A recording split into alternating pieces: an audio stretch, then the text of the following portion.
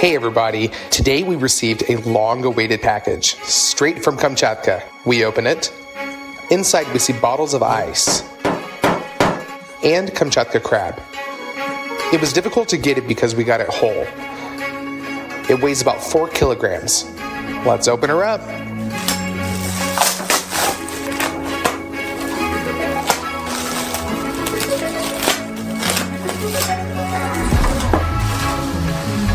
When folded up, it's not that big.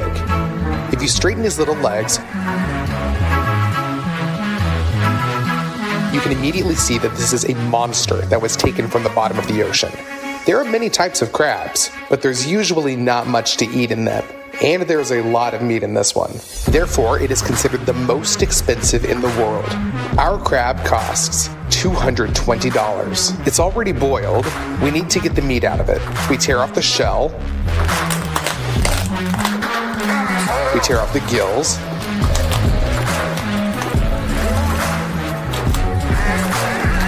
And begin to unscrew the legs. We do this carefully because the spikes are pretty sharp.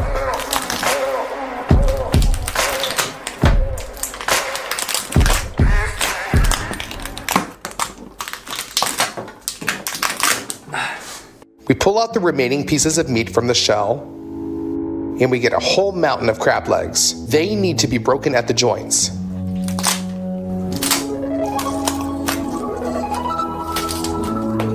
This should be done with each of its legs.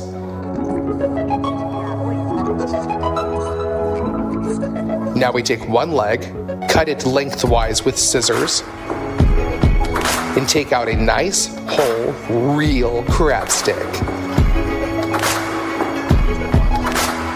We throw the meat into the bowl. After about 20 minutes, we got all the meat from the crab. Now, there are $220 in this bowl.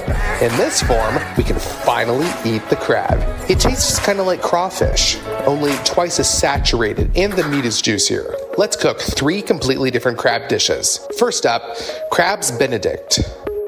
We'll need pieces of crab, broken into fibers, all transferred into a bowl. We take a small green onion, cut it into circles, and put it with the crab. Put a grater on top and zest a lemon into this. Cut the lemon in half and squeeze out some juice. Olive oil and chili pepper, a little salt. Now mix it up, and our filling is ready. We put a saucepan with water on the stove. Let's salt the water, pour in 2 tablespoons of vinegar, break the egg into a cup. When the water starts to boil, we quickly stir it in a circle with a whisk to make a whirlpool. In the middle, in one movement, pour in the egg. Cook that for 20 seconds. We take this out with a slotted spoon and put it onto a paper towel. Now we're going to need 2 of those poached eggs. Now let's make a hollandaise sauce. To do this, we separate the egg yolk from the egg whites.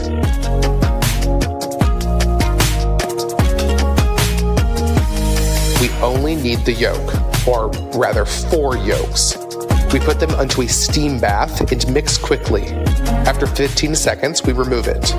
Pour in a little vinegar and oil in a thin stream and mix. Gradually, this mass thickens. It remains to add salt and pour it into a saucepan. We put the grill pan back on the stove and fry 2 of these buns on both sides until crisp. We put the buns on a plate, put the crab meat with dressing on top of them, level it, then our poached eggs. Now pour hollandaise sauce on top.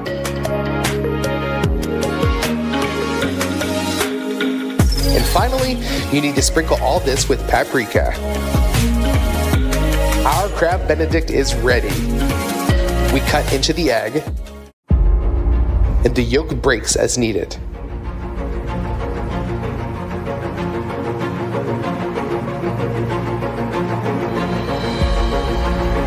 Let's try it.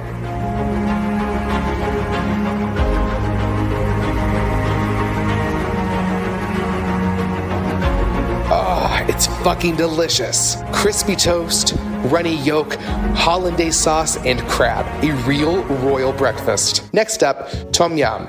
Alright, the ingredients we need are crab, scallops, and shrimp. Coconut milk, tom yum paste, fish bouillon granules, fish sauce, oyster sauce, and cherry tomatoes. We open the bonito kanzashi, pour the granules into the pan. Pour in 2 liters of boiling water and mix that so that the granules dissolve. This will give us a nice fish broth. Turn on the stove, bring the broth to a boil, and open the coconut milk. Although it looks more like a paste, we put all this into the pot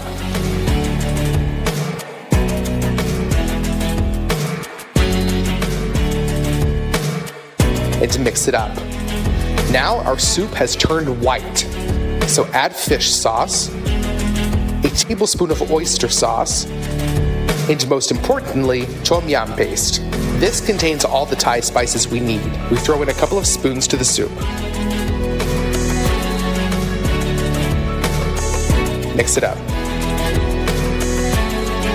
Now for the seafood. Scallops,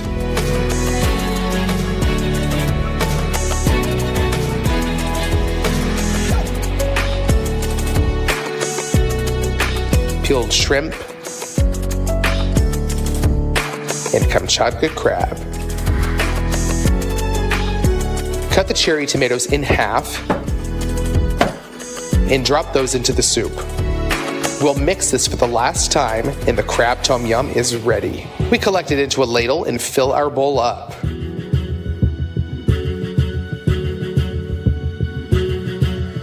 Finally chop the greens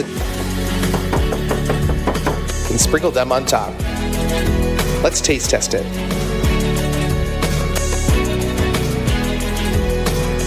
Ooh, this is one of the most intense soups I've ever eaten. Such a powerful, spicy soup with lots of seafood. For the third course, whole crab legs are needed. We cut these into pieces, which will be convenient to eat. Throw those into a bowl and top those with a couple of tablespoons of plain flour. Cover this with a flat plate and shake well. Open it up. All the pieces should be evenly covered with flour. Now let's put a frying pan on to heat. Pour in quite a lot of oil and put in our pieces to fry. Fry them on both sides to form a crispy crust. Remove the pan from the stove and drop the pieces into a deep bowl. Now let's open the oyster sauce. We'll pour that on top, cover with a plate, and shake again. That's it, done. You can serve the crab pieces on a plate. This is a super sweet and sour crab. You can sprinkle it with green onions. And now, it's definitely ready. Let's taste it. This is a very elite snack, and it clearly tastes like it. Inside we have juicy crab, a crust of flour, and a thin layer of oyster glaze on it. In general, I'm pretty delighted with this crab cake. Of all of the sea creatures like him that I've tried, whether it's lobster or shrimp or crayfish, Kamchatka crab is definitely the most delicious. Alright guys, if you want me to cook some unusual inhabitant of the ocean, then like this video. And as soon as we get 300,000 likes, we'll do just that. And if we get 500,000 likes, then we'll have a very large ocean dweller. Everything is in your hands. Write us in the comments, what do you think I'm planning to cook? See you guys soon.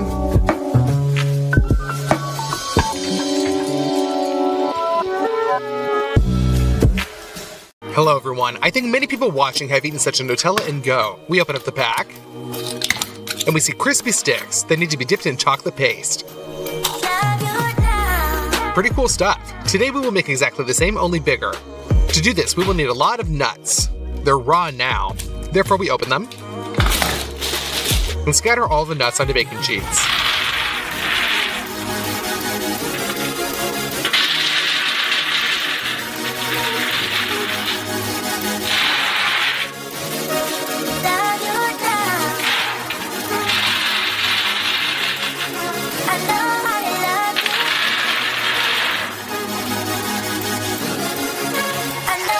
Then we send this all into the oven.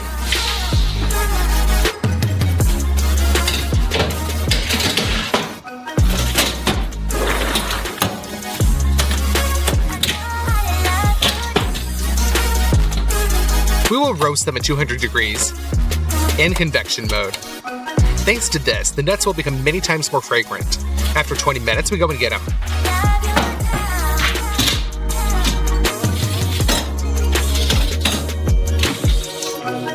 Sometimes the hazelnut shell can be bitter, but I tried and everything's fine with these nuts and it's pointless to peel them. Therefore, for convenience, we simply pour them into bowls.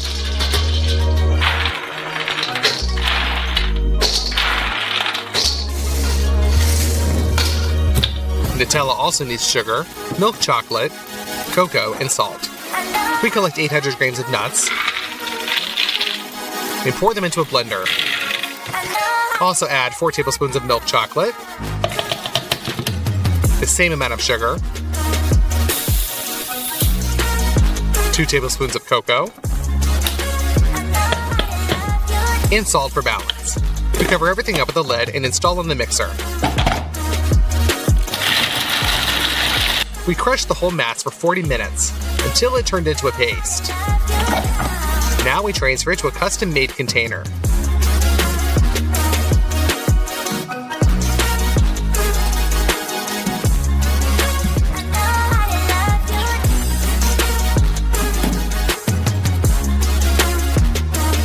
The blender wasn't good enough for a second portion of Nutella, and it broke. Therefore, we will have to change the cooking technology a little bit. We install a meat grinder into the mixer, pour nuts into the saucer, and grind them.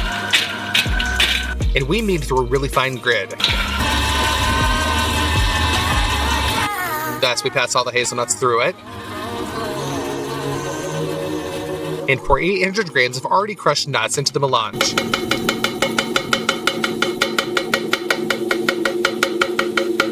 This includes sugar,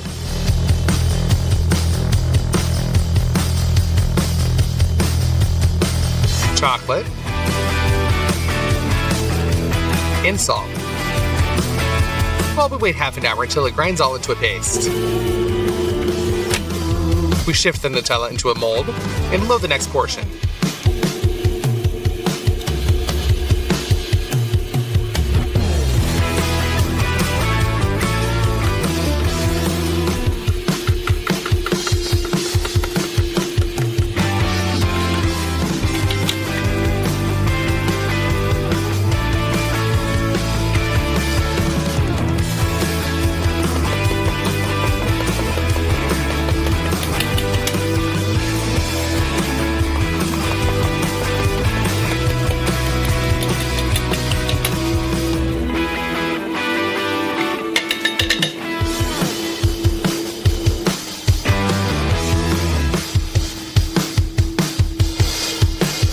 Later, we made a double portion at once and brought the paste to such a super smooth consistency. We cooked Nutella all day until we filled out the form.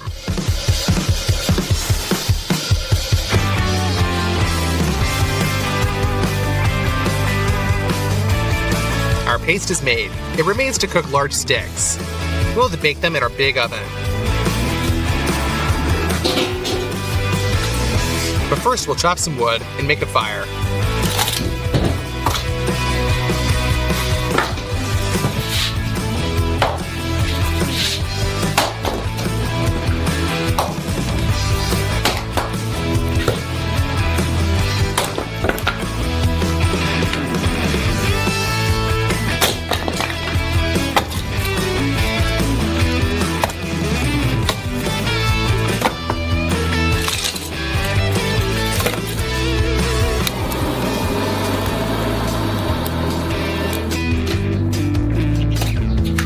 We push the firewood into the oven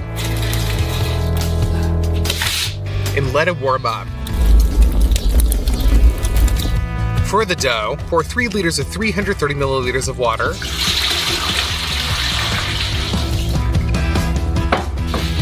there is also quite a lot of salt, sugar, and dry yeast. Pour 1 kilogram of flour and mix with a whisk until the dough becomes homogeneous. We wait half an hour for the yeast to work and add 4 kilograms of flour. Knead the dough with a spatula.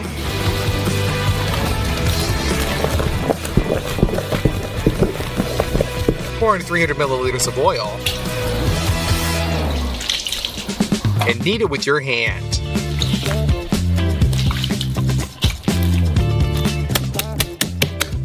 Now cover it up with film. Literally half an hour in the sun, and it has risen pretty good.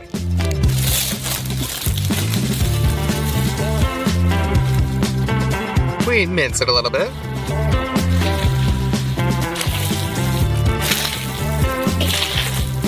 And again covered up with film.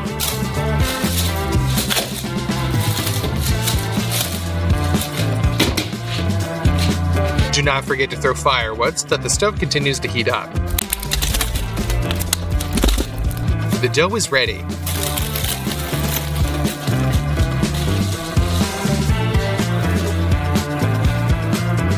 We tear off a part of it and put it on the scales. Each stick will weigh 850 grams. We dust the tip with the flour. Our dough is on it. We stretch it and spread it out with our hands.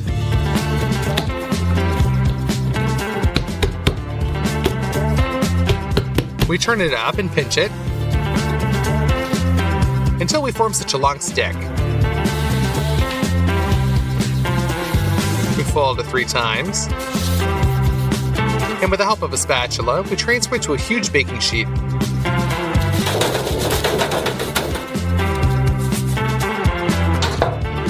We return the dough to its previous form. We make a fold on the parchment, and we prop it all up with a towel.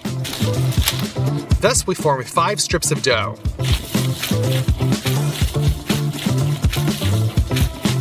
Meanwhile, the stove is warmed up pretty well.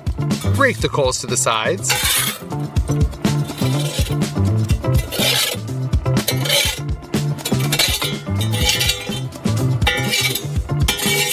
Inside the stove, we need to raise the humidity. Therefore, we fill up a balloon with water. Tighten the lid.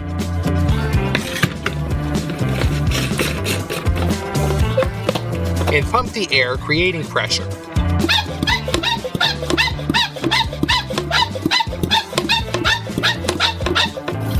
And now we spray water evenly on the hot bricks from this spray gun.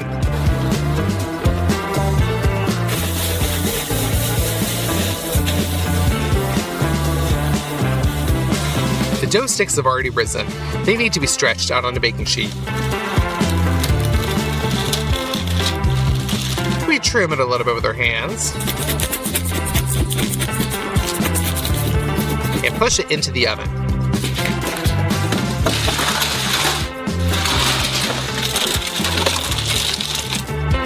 We close it with 2 lids. And after half an hour, we open it back up.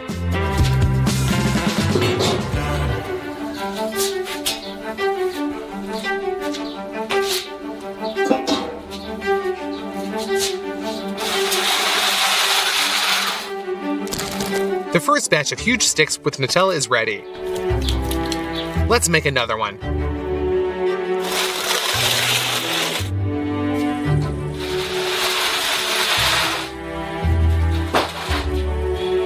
In my opinion, the second batch turned out even more beautiful.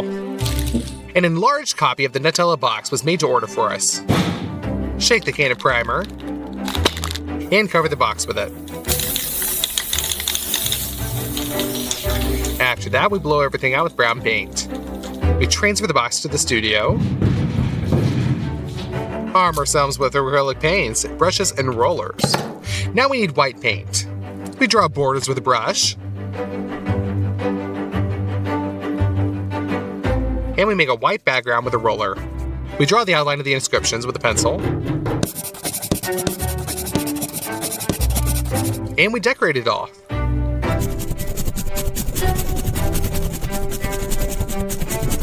Done. We insert our Nutella mold into the box.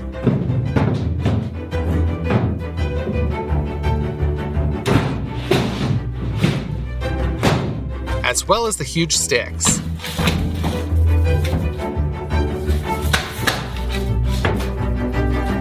In my opinion, it turned out really great.